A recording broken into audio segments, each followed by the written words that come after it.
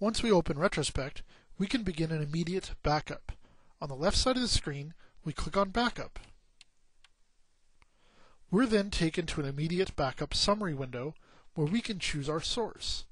We click on Source, and in the Source selection window, we can choose our local C drive, we can choose the My Computer container, or we can choose the My Computer container or backup clients that may exist in our network.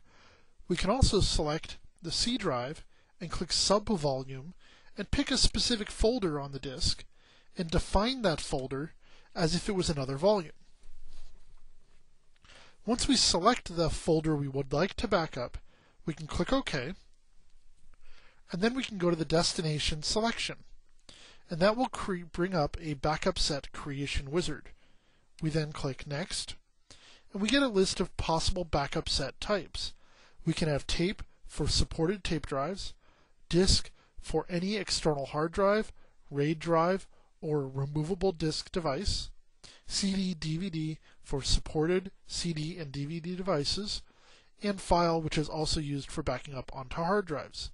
In this example, we're going to select CD, and then we're going to click Next. It's going to display the default name of backup set A. We're going to use that default name and click Next. We are then given the chance to enter a type of security for this backup set. We can encrypt the backup set with SimpleCrypt, DES, or AES encryption, or just add a simple password. In this example, we're not going to use any type of encryption. If we were to use encryption, then we would need to type in a password and confirm that password. This will encrypt the data on the backup media, securing it for the user. We're going to select No Encryption and click Next. Then it will ask us where would we like to save the catalog file. The catalog file is an index of all the data that will go on the backup media. In this particular case, we're going to use the default location of My Documents Retrospect Catalog Files and click Next. And then we can click Finish. Now we're taken to the backup set selection window where we can choose the backup set that we've created and click OK. Now we're in the immediate backup summary window. Our source is the Dell folder. Our destination is backup set A. We're selecting all files, and our options have verification on. If we click on Backup, Retrospect will first prepare for the open file backup.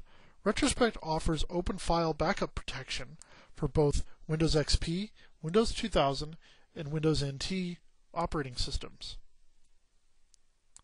With Windows XP, Retrospect uses the shadow copy APIs that are available for Microsoft.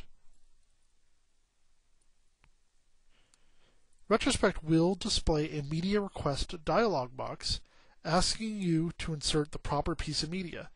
This window is sometimes confusing for users, and it's very important that you read the window carefully. It will tell you exactly what to do.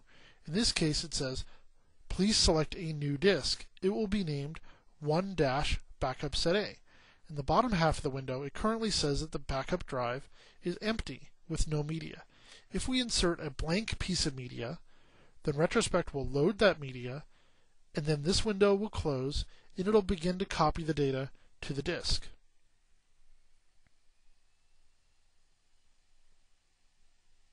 After the files have been copied to the media, Retrospect will do a byte-by-byte comparison to make sure the files were copied correctly. If there's a problem during the backup, it'll report an error message.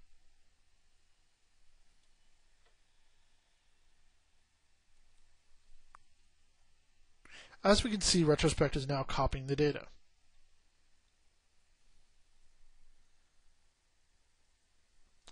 During this backup process, it will also update the catalog file so that the catalog file has a listing of the files and folders that were backed up.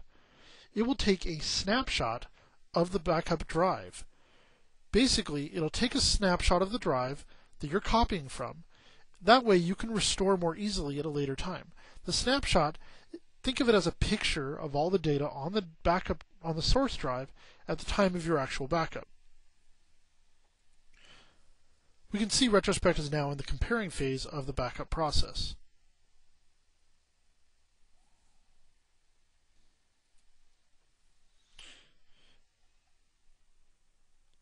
Once it's done copying, it will begin to compare the snapshot that it copied, and then it'll indicate that it's done. If we go to the History tab in the Activity Monitor, we can see a log entry, which will give us information about the backup that we just performed. It'll tell us what folders were copied, that it was compared, and that it was completed successfully. It'll also show performance numbers. We're going to go ahead and close this, and we're going to return to the Immediate Backup window. Immediate Backup will remember the settings that we used previously. Retrospect has this option here that says Preview. Preview will show us a listing of all the files and folders that are on the backup source. If I control-click on the minus symbol here, Retrospect will expand it and show us a list of everything that's there. The diamonds next to the file names indicate that those files have already been backed up and they do not need to be backed up again. The check marks indicate that you have selected them. I'm going to go ahead and click OK. And if we look at the summary window, the preview indicates that we have 173 files and our need to copy is 0 files. That's because the backup is just completed, and Retrospect looks at the name, the size, the creation date and time, the modify date and time of all of the files to identify whether they need to be copied again. We're going to go ahead and try a different source so that you can see what happens when the data has not been backed up. We're going to go ahead and click Subvolume again on the C drive, and we're going to go ahead and select the Windows directory. And we're going to define it as a subvolume, and click OK. Retrospect will scan the Windows directory to identify what files and folders are in that directory that need to be backed up. As we can see, it needs to copy 1.6 gigabytes because this folder has yet to be backed up. If I click on Preview, we can see that it only shows check marks but no diamonds next to the file names, and that is a sign that these items need to be backed up. I can also select items inside this browser window, right-click, and choose Properties, and Retrospect will show us information about the file that we are highlighted on. In the upper corner, it also indicates that we have marked around 10,000 files. We'll go ahead and close the browser window, and we can see that Retrospect needs to copy 100% of that folder. We can also click on Sources, and we can highlight multiple items by shift-clicking on them. And I click OK, and it's now going to show us both sources. It shows us that we have the Dell folder and we have the Windows folder. The amount that needs to be copied is 1.6 gig as opposed to 1.7 because some of this data has already been backed up. Let's go ahead and start the backup again by clicking on Backup. And then Retrospect will prepare for the open file backup and display a media request dialog box because we have removed the backup media. When you do a backup, the very first time you do a backup to backup set A, it's going to copy all of the files from that folder. The second time you do a backup to backup set A, it's going to copy only the newer changed items. The very first time you back up to a backup set, it's going to start with a blank piece of media. If the backup set is called backup set A, then the media is going to get named 1-backup set A. And it will continue to use that piece of media until it fills up. Once it fills up, it'll ask you for a second disk, and it will name it 2-backup set A. As we can see in this window, Retrospect is reporting that it would like us to insert the backup set member named 1-backup set A. If we were to put in a different disk, the media request dialog box will remain here until the user puts in the correct media. In this case, we're going to go ahead and reinsert 1-backup set A, and the window will close, and it will begin to copy data.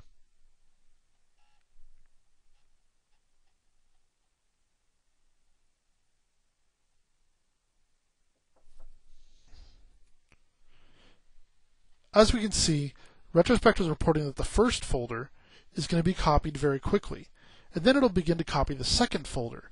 It'll indicate that we're on drive 1 of 2, or disk 1 of 2, or folder 1 of 2 in this case. And now it's moved on to folder 2 of 2 so that it can copy that data. We're going to go ahead and stop the operation since we don't need to let it complete for this demonstration. When I click stop, it'll ask me to confirm that I'd like to stop the backup.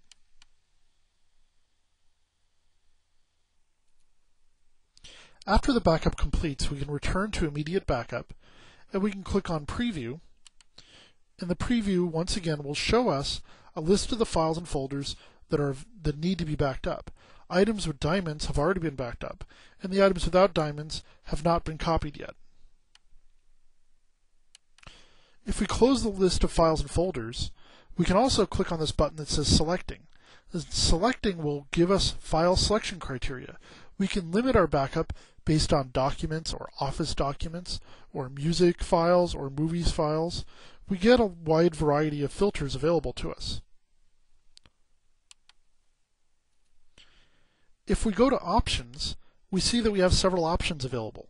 One of them is Normal Backup, and the other one is Recycle Backup. A normal backup copies just the files that are new or changed since the previous backup. The Recycle Backup erases the entire backup and starts all over again as if you've never done a backup before. So let's make an example. Here Retrospect shows that it needs to copy 1.6 gigabytes.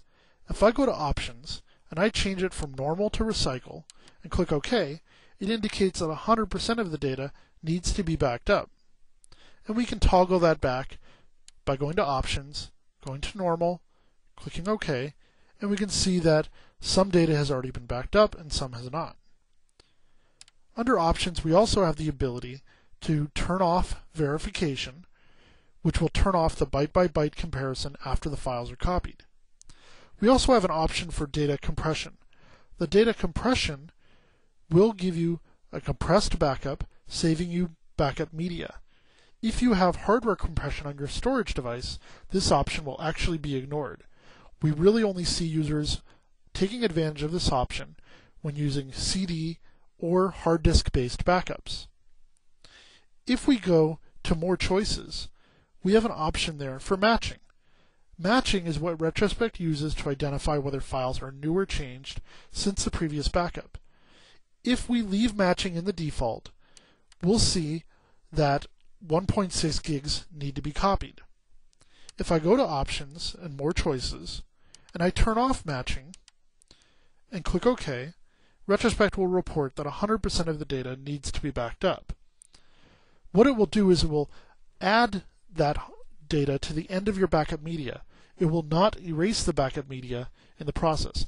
While a recycle backup erases the backup media and starts all over again, disabling matching will add the same data to the end of the backup.